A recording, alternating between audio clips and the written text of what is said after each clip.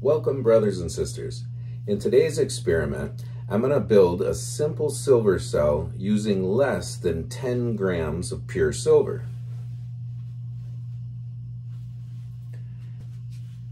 So I've set up this test to see if I can use half as much nitric acid to dissolve about a kilo of sterling silver. I usually use 1 liter of nitric to dissolve 1 kilo of sterling silver.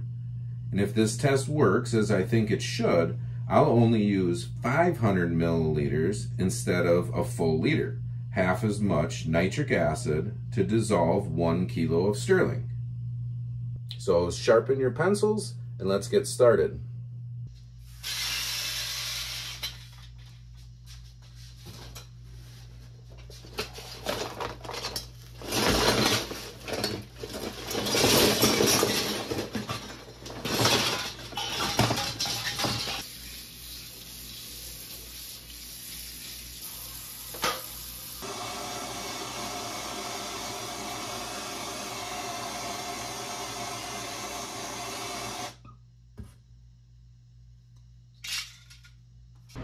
All right, so here I've weighed out 500 grams of sterling silver. Total weight of all the sterling we're going to dissolve is 954.4 grams. 500 in this beaker and 454.40 in this beaker. And we'll bring that over into the flow hood and we'll dissolve it with nitric acid. All right, so we have 500 grams of sterling, so I'm going to start by adding about 1 gallon of water. You want just enough water so everything's covered. And because there's 500 grams of sterling, I'm going to measure out 500 milliliters of 67% nitric acid.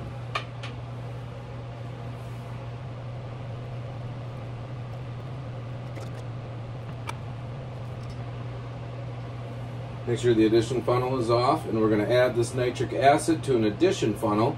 That way I can set this up and I can walk away, and when this 500 milliliters runs all the way through, we should be pretty close to having all of our silver completely dissolved.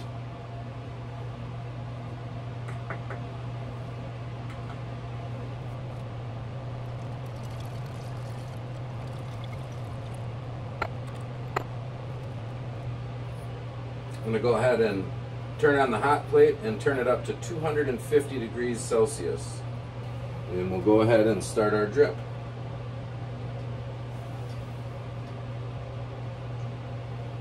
About 1 drip every second is where I have it set.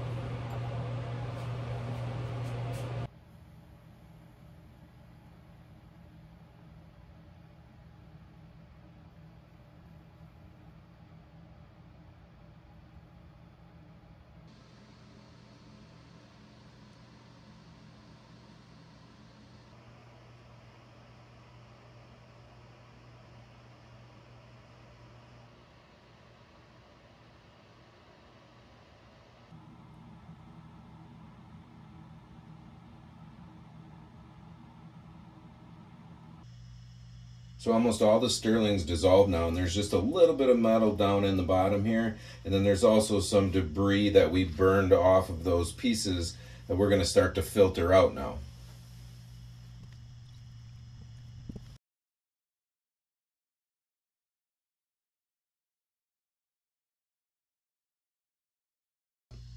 Here I've filtered about 1 liter of the silver nitrate solution that we dissolved. 500 grams of this sterling material with 500 milliliters of nitric acid. I filtered out 1 liter of this. I'm going to measure out about 300 milliliters of silver nitrate solution and pour it into this evaporating dish.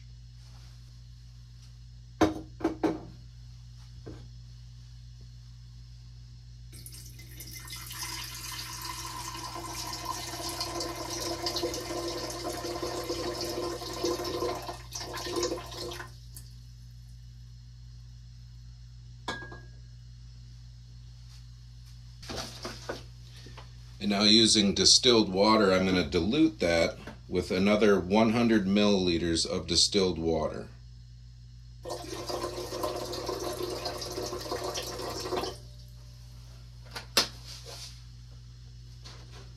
The range you're looking for is between 75 and 150 grams of dissolved silver per liter of electrolyte solution.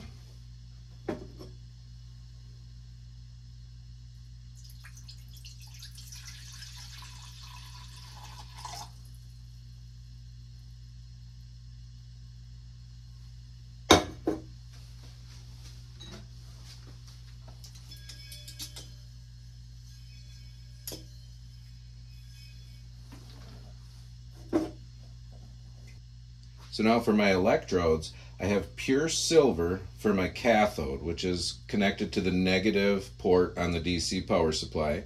And the positive, which is my anode, I have a piece of this sterling that I've just bent over a couple times, and I pounded it flat and just kind of bent it into this shape here. So now we'll go ahead and turn this on. I'm at 3.5 volts. And this has a constant current, so it will actually find its own equilibrium.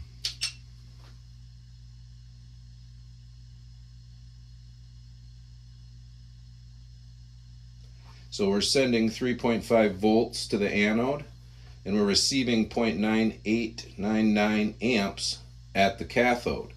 The reaction that's taking place here is the sterling anode is dissolving into solution.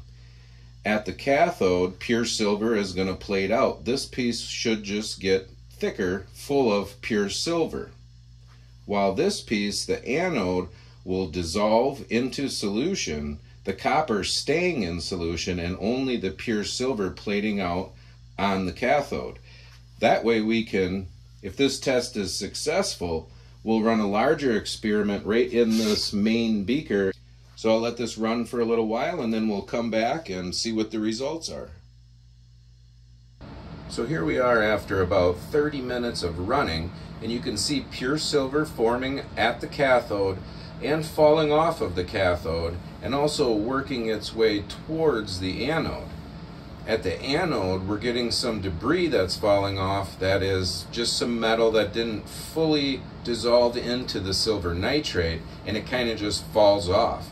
And that's the main reason why we have the aspirator bottle in the see-through silver cell, is to keep these two solids away from one another. But the goal for this experiment is to see if we can process the same amount of silver, 1 kilo of silver that usually uses 1 liter of nitric acid, with only 500 milliliters of nitric acid. Alright, I'd say that's a successful test, so I'm going to go ahead and filter the rest of this silver nitrate solution, and we'll run the main test. So I just about have all the electrolyte filtered, and here's what the anode looks like. And the pure silver cathode. So for now I'm just going to filter this back in with my electrolyte and keep all of the solids back here in the undissolved. So we'll see how much nitric acid it will take at the end to get everything fully dissolved. Then when this is done filtering, I'll rinse the solids from that filter paper over here into this undissolved beaker. Alright, so everything's ready to go. Now to keep those two substances separated from one another, the sterling and the pure silver, we're going to use the aspirator bottle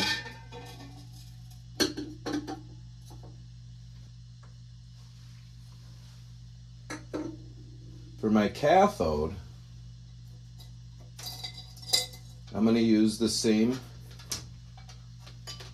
pure silver bar that we used in the test, but the cathode will go inside the aspirator bottle, which will generate all of our pure silver, and it will stay inside the aspirator bottle that has a Dacron filter on the outlet port. We'll fill both of these up with the electrolyte, and for our cathode, we'll just put the sterling right into the solution.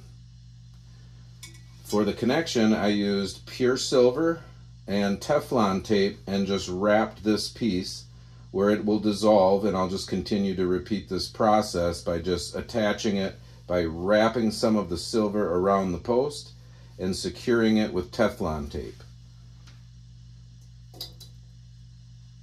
All right, now we still need to dilute this electrolyte, so I'm going to go ahead and fill the aspirator bottle up, but leave room for about 250 milliliters of distilled water.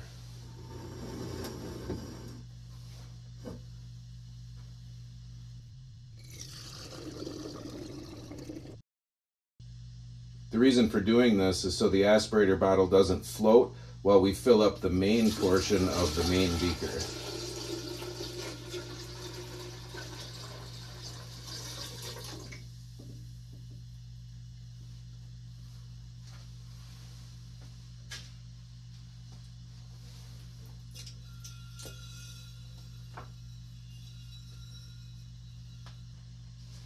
Now I'll add about 250 milliliters of distilled water to the aspirator.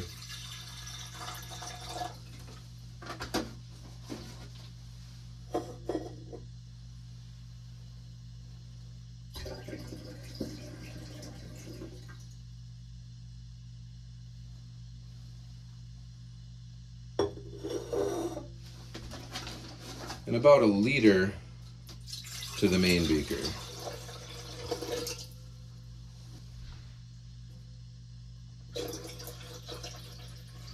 And I'm going to go a little under because the higher concentration of silver in your electrolyte creates a better connectivity and the process works a little faster.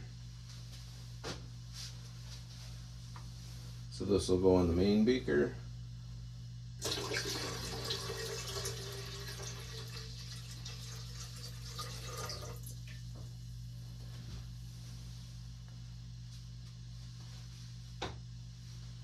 And then we'll just top both of these off with the rest of this solution.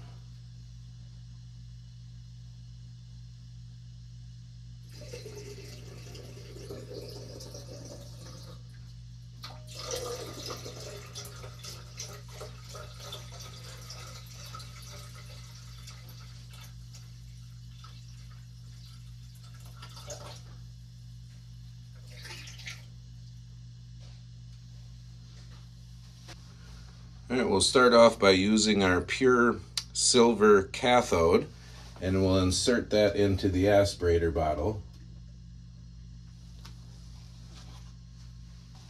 I'm going to remove just a little bit of the electrolyte that's inside of here, just to make sure that level is below that alligator clip, so we don't dissolve it. And next, for the anode, I've bent over a little piece of pure silver and attached sterling, so it'll just clip right on to the edge of the beaker here. Now I'm going to go ahead and fill this up as high as I can to cover as much of that as possible.